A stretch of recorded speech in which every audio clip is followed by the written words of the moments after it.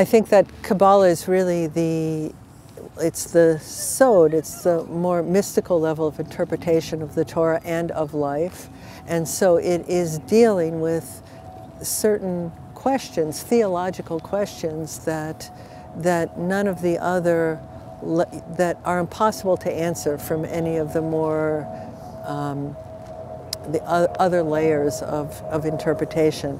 The questions of how is it possible for a God that is good to allow evil? How is it possible for a God that is one to create multiplicity? How to reconcile these things? What is the deepest purpose of our mitzvah practice and of the Torah and of our peoplehood and all those kinds of things? I think the Kabbalah is really the deepest level of answering those questions.